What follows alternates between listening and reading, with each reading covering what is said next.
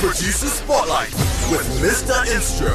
You can be a beat maker and not be a music producer. But when you're a music producer, you don't have to be a beat maker. Only on the element.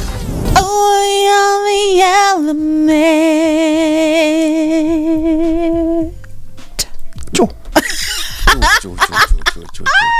What up, Mr. Instro? What up? What up? What up? How are you? I'm good. I'm good. I'm good. How are you? You like my voice? You like my voice? Yo, you were like, I'm speechless. I don't even know what to say. Yes, I went to Instro. Palabaloyi. Yeah, once and for all. Exactly. It's just gone 24 minutes before we hit 7 o'clock. It is officially time for us to get into the producer spotlight because Mr. Instro is here. Hi. What's happening today? I told you I slept. I told you I slept, so wow. It's a little bit better. So we are officially getting into the producer spotlight. If it is your first time plugging in, welcome. You have definitely made a good choice. This is where we take a look at production because we felt like we just needed to show a lot more love to it because sometimes it does not get the respect and love that it deserves. So every Wednesday, 6:30 to 7:30, one of my favorite producers comes through and puts us on game about one of his favorites, one of your favorites, and we learn a lot more about them, about production in general, and we also walk away with life nuggets. How good is that? At Mr_Instro is where you can find him on social media. The hashtag is producer spotlight. Also the other two hashtags are hashtag the element and hashtag for the love of hip-hop. Just had to do the serious official that was an amazing intro, by the way. Dang. You have me blushing and all. Oh, Mr. Instro, I think you look nice. I really like your jacket. Thank you. It's representing the elements of hip-hop. I feel like it should be your exactly. Wawana, people who understand accordingly. You're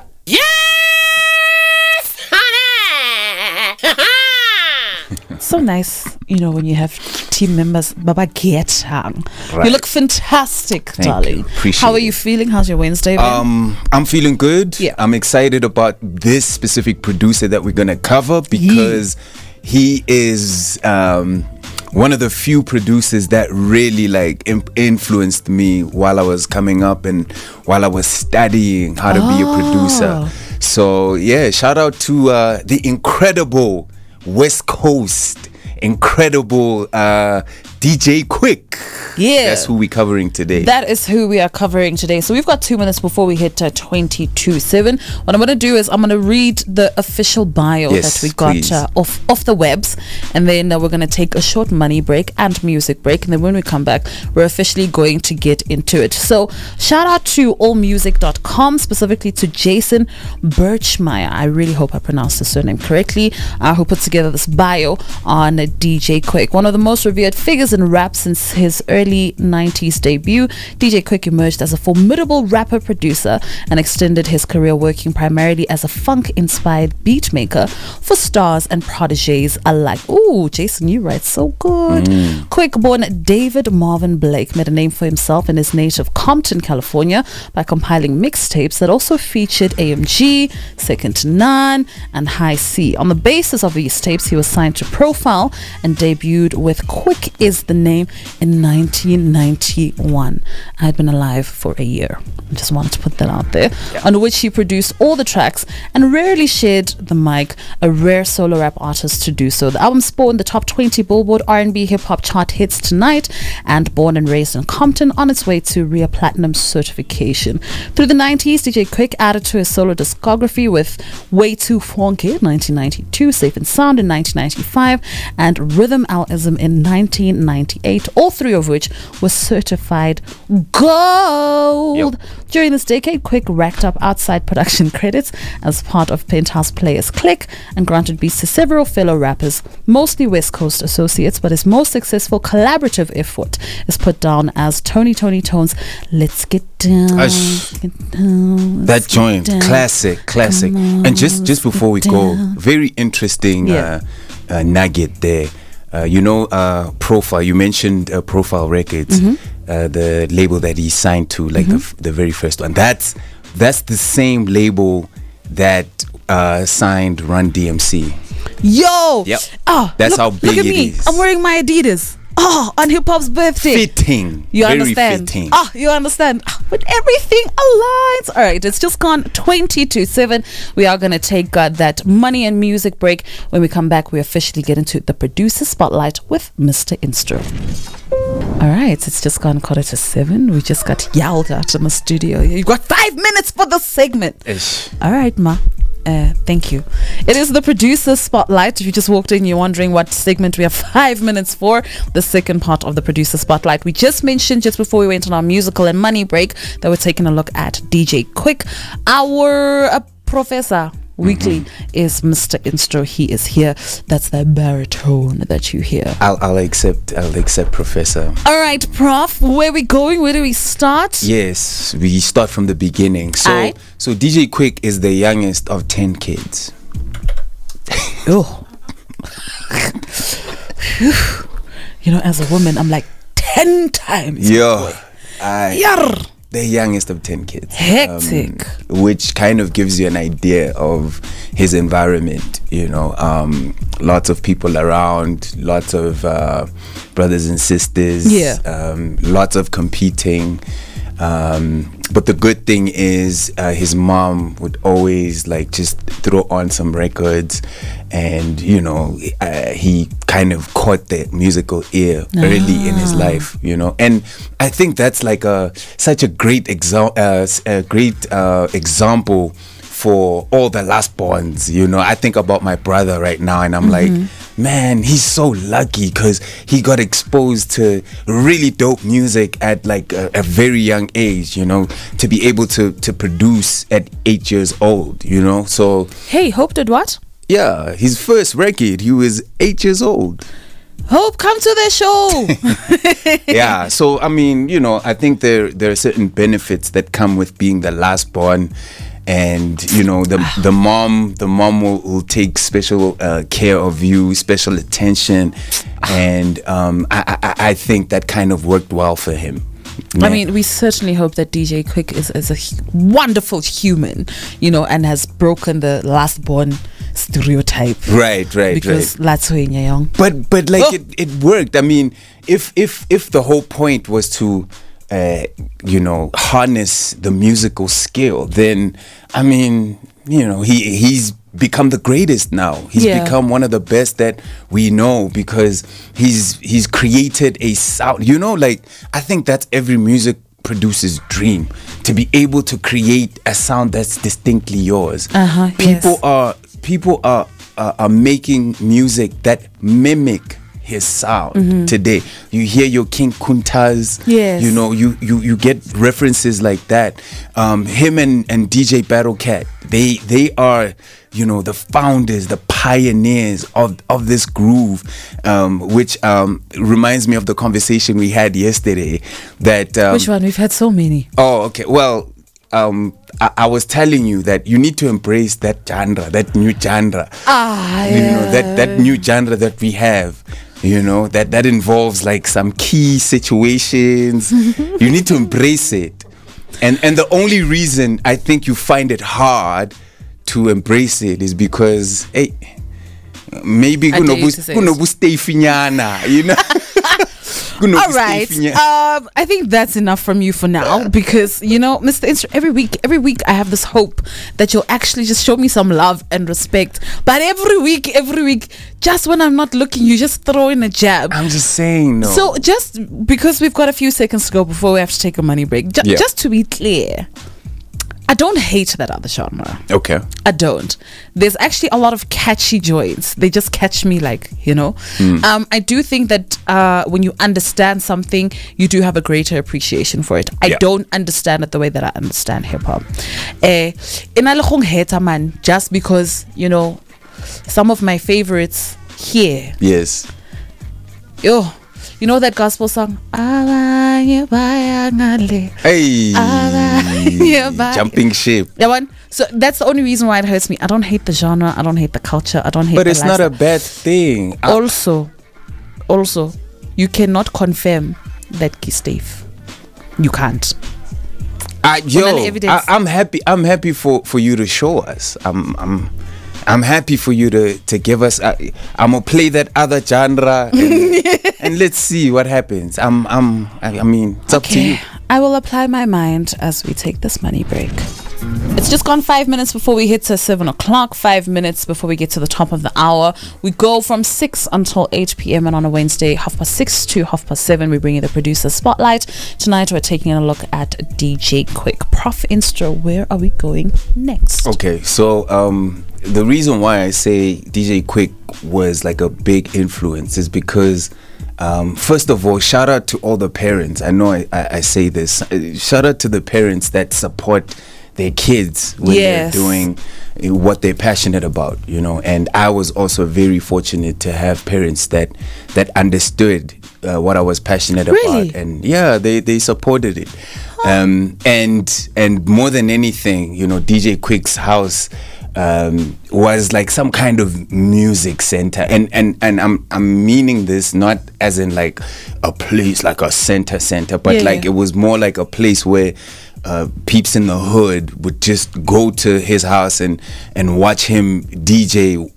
They'd learn and see, okay, so this is how you blend, this is how you do all of that. And it's the same sort of situation that happened at my house, you know. Like you would go somewhere, and when you come back, you find like 4 or 5 dudes like waiting for you at the gate, and they wanna record. You know, you know, you go into my room and like human life, if because it's like yo, it's 10 dudes in my room. We're all recording. It's hot, you know, like it's. And those are the most memorable experiences where you get to actually find yourself, and you get to I guess practice your human not human, but your skills, talking to people, your social skills. Your social skills. That's what I'm looking for. Yeah, you learn to deal with people. You learn to create boundaries. You know, to say, okay, cool, guys. On Sunday it's church. You can't come. You can't come to my house on a Sunday. It's church. I had this dude. Shout out to my dude Poltergeist. Poltergeist used to come to my house every single Sunday after church. He was the only guy that I would allow to come to, because he went to church. Okay. At least he was, you know, he did the honorable thing, and he was clean, you know, straight from church. He wouldn't even go to his house. He would come straight to my house from church, and I appreciated that about him, you know. And he loved recording, and he was always prepared. So yeah, shout out to Poltergeist for those dope you know, humble beginnings. From that time, what would you say is the biggest lesson that you learned that you still carry with you today from that particular time, the human life smell? Yes. I would say, man, I guess it was the first time where I was really exposed to other people's environments, in the sense that I went to like a relatively multiracial school. Well, it's not relative, like it was a multiracial school, you know, and I sort of mixed with people who were kind of like me, me. They were like me in terms of their quality of life. Okay, I get you. Understand? And now hip hop being hip hop is like, it catches you whether you're in a mansion or usem kukui, you know. LSM doesn't matter there. It doesn't matter. When it catches you, it catches you. So the kind of people that would come to my house would sometimes make me nervous, because I'd be like, oh man, my mom is gonna side eye me and be like, I'm hanging out with thugs, you know. Exactly. And that's pretty much the same thing that would happen with DJ Quik. He would have like proper bloods and Parus, you know, proper gangsters leaving their guns at his house, you know, that kind of stuff. So it does kind of get like tricky, you know. So you have to learn how to have boundaries on some, yo, gents, we need to, you know, guns at the door. Leave them at the door, you know. But like it's an interesting thing, because when you're passionate about music, you sort of like allow it to school you about what life is about. Just recording those people and hearing what they were saying was crazy for me. Like, wait, so people actually live like this? Like they're like, yo, like it was crazy. It was I heard some of the most shocking things because I was young. I was like, what, 15, 16, and hearing stories of real poverty, you know, and it made me appreciate my own upbringing, appreciate to have both parents around, appreciate just having, you know, the life that I had, you know. So it's something that it helps you grow as not only as a producer but as a human being. It's just gone 1 minute after 7 o'clock. We're officially opening the second and final hour of the show.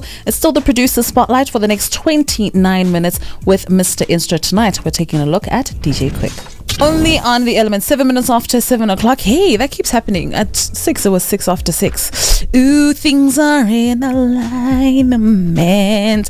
It is the producer spotlight. Oh, Just Chill says I'm gonna get money. Yes. And I'm with Mr. Instro. We're taking a look at DJ Quik. Yep. All right, Prof, where are we going now? Okay, so the first group that he worked with, right, was Penthouse Players Click. Penthouse Players Click. Yes, it's a bit of a tongue twister. I saw you just holding back like. Wow, I'm so you know, like shout out to you, Pristine Queen, because you know me better than most. I gotta know you well. We gotta make this work. Yeah, yes, Penthouse Players Click. Yeah, so that was one of the first groups that he worked with that helped him sort of sharpen his producer skills. And like I mentioned earlier, it's through, you know, experiences with those guys that he got the deal with Gonja, what's the label? Hey, the label's Profile. With Profile, yes. He got signed to Profile because he had the experience with those guys. And those guys were, even at that time, were OGs, you know, and they sort of like knew the life of the hood. And that's pretty much the stuff that they put in their music. So he had a good like foundation for him to drop his own stuff. And also I like the fact that he never, it's not even a question for him to be limited. You know, he was an artist. He is an artist. He is a DJ. He is a producer. He's just a sound guy. Right. And I'll always say this, that it's important not to limit yourself. Try everything, and especially as a producer, because when you become the guy who's in the driver's seat, you need to have an experience of what it's like to be directing people. Right. Do you understand? I'm more of a producer, but I did do some raps, and come on, it's hip hop's birthday. Give us a young 16. Are you serious? I can rap. I can rap. I'm not. Oh, it sounds like my dancing. Give me a beat. Oh, where's the beat? Come on. How come the headphone would like you? And we know what's happening with that. All right. Look, I'm going to do my level best to get something from Mr. Instro. I can rap.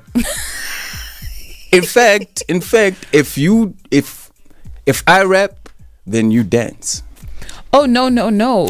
This is not a tit for tat. That's not what I agree to at all. Well, you know, it's up to you. Mamela, this is the difference between you and I. Before we went to the break earlier on, I said, I'll apply my mind, I'll think about it. Okay. You said, I can rap.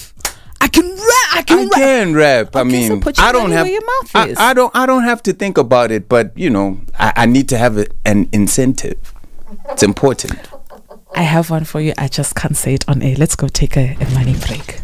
Yo, time has gone by so quick. I can't believe there's 14 minutes left of the producer spotlight with myself and Mr. Instro. Tonight, taking a look at DJ Quik. So we're pretty much going to talk for a great bulk of these 14 minutes, and then we're going to close it off with a song. Yeah. All right, Mr. Instro, where can we go right now with these 14 minutes that we've got left? Okay, so when it was time for him to produce his second album, right? He teamed up with the co-producer, Mm-hmm. guitarist, Robert Bacon.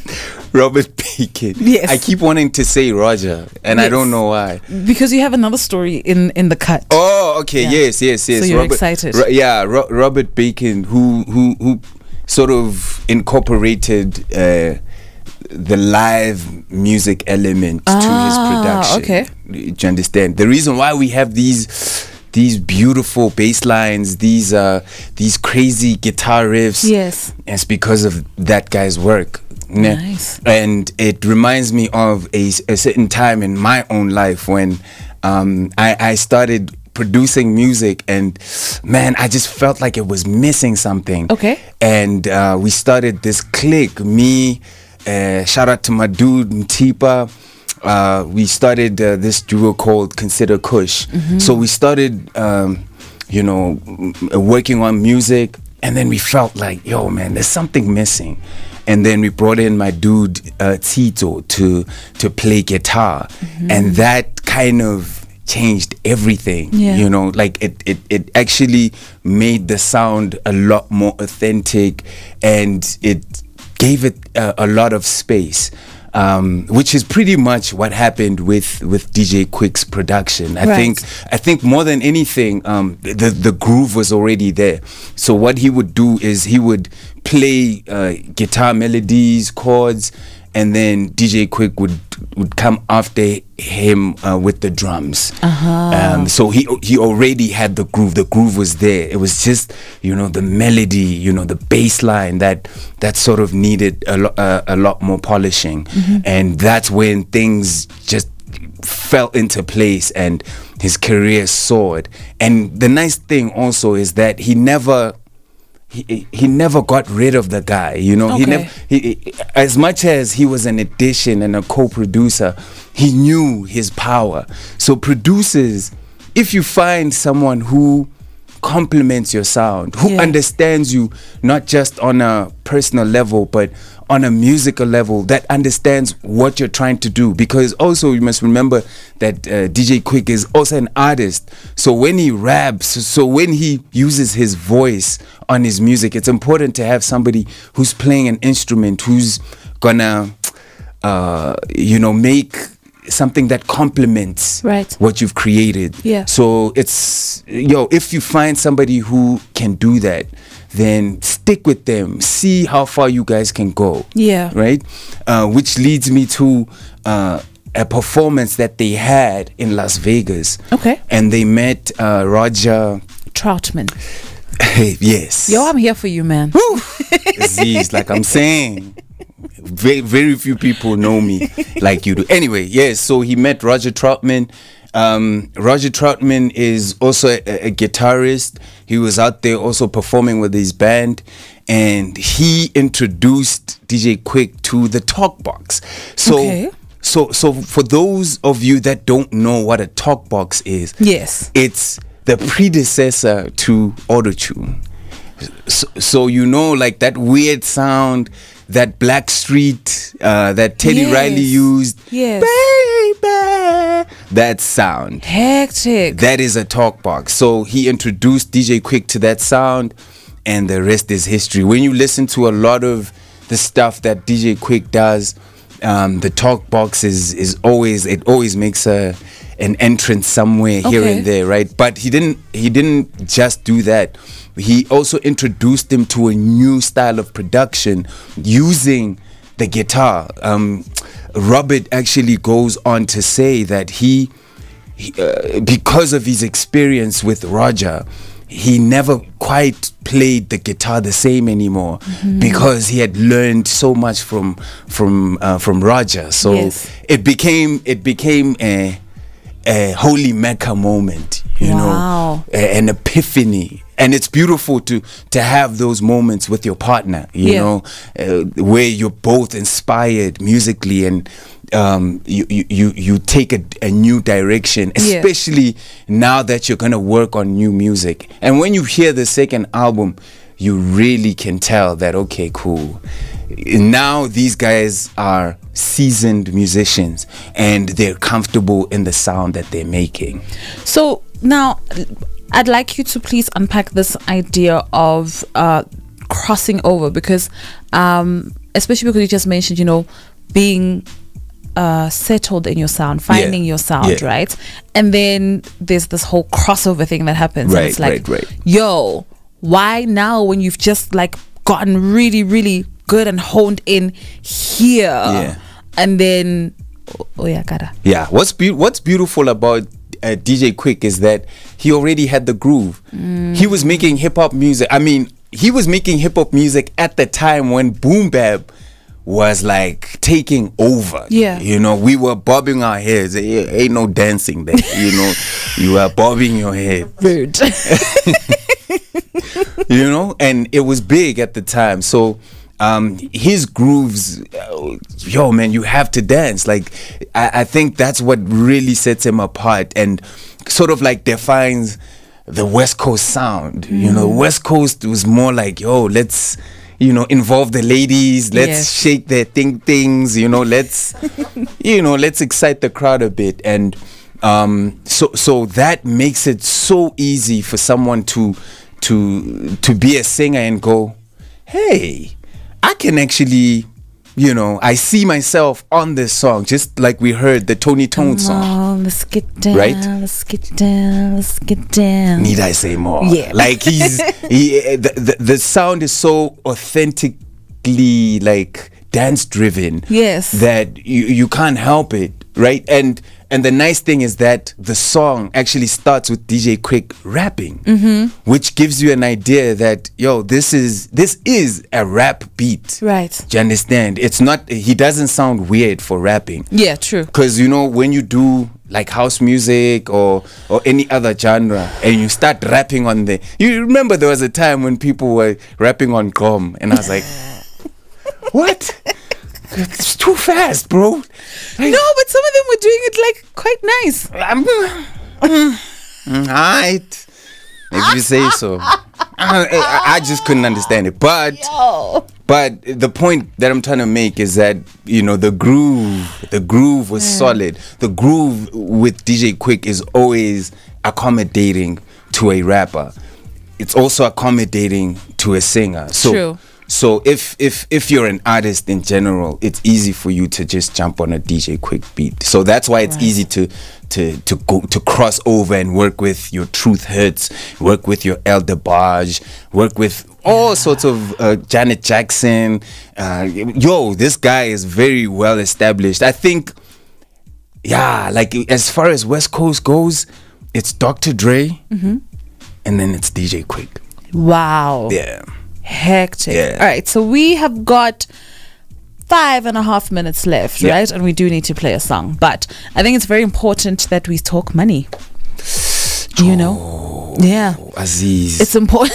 Joe, this guy's story is sad, man. Okay. Guys, we need to, you know what? It's very important to keep solid boundaries, man. You need to keep solid boundaries. So what happened to DJ Quik was because he was so successful, he was taking care of different people. Okay. And this one day he got a call from someone saying, yo man, there's a plot by a family member of yours. Imagine a family member of yours who's trying to solicit money from you. Right? Wow. And, you know, they were talking crazy stuff like they were going to kidnap your kids from school. Imagine, family member. Imagine. So my man DJ Quik is from the hood. He's around gangsters. So, you know, he lost it and went straight to his sister and assaulted his sister. And found himself in jail for 2 months. Wow. So, guys, the lesson is, have boundaries, guys. Like, yes, be a provider, like help out where you can with your fam, but don't let people get too familiar with you and start counting your pockets and start thinking that they can get money from you either way. And also, like, we need to anger management as men, guys. I was going, you know what I mean? But you got it. Yeah, as men, we need to really work on our tempers. We need to work on our emotional intelligence, because he wasted 2 months. Well, he wouldn't say that it's a waste, you know, because he actually says those 2 months were necessary for him to actually regroup, and start properly focusing on his career. So I guess it wasn't that bad, but I think there's so many other meaningful ways that you can, you know, that you can go. He can go on vacation. He's rich enough to do it. You know, take time off. He was rich enough to not do anything for that entire year. Right. But he spent it in a jail cell, which could have been avoided. And also, you know, just, family members, guys, the sense of entitlement is actually embarrassing, especially with us, people of color, you know. We always tend to think that now that the guy has made it, we've also made it too. Yep. We need to have a level of respect, and if they decide to give you stuff, let that be, you know, gratitude, you know what I mean? And not now feel entitled to it. So very valuable lesson there. All right, so a number of valuable lessons there. Also, don't ever raise your hand to a woman. No, I just had to put that in. Don't ever. All right, we're almost done. We're done. We're done. We're done. Just okay, because there wasn't really enough time to chop it up about DJ Quik. Please, like, just do some research about him. If you're a producer, like, just listen to his music. If you're trying to know what having a sound is, okay.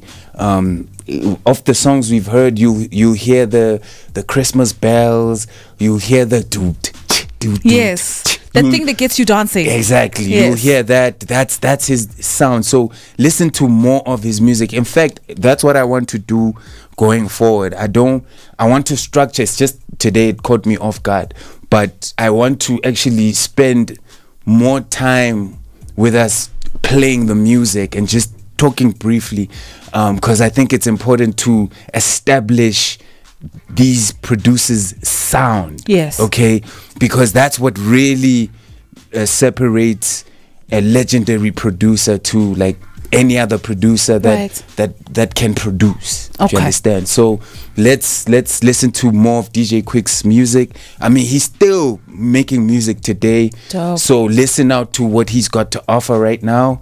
And yeah, man, let's support and run the numbers up. Let's support, run the numbers up, and let's meet again next week, Wednesday, 6:30 to 7:30. We close it off with Talib Kweli. Put it in the air. Yeah. The Producer Spotlight with Mr. Instro.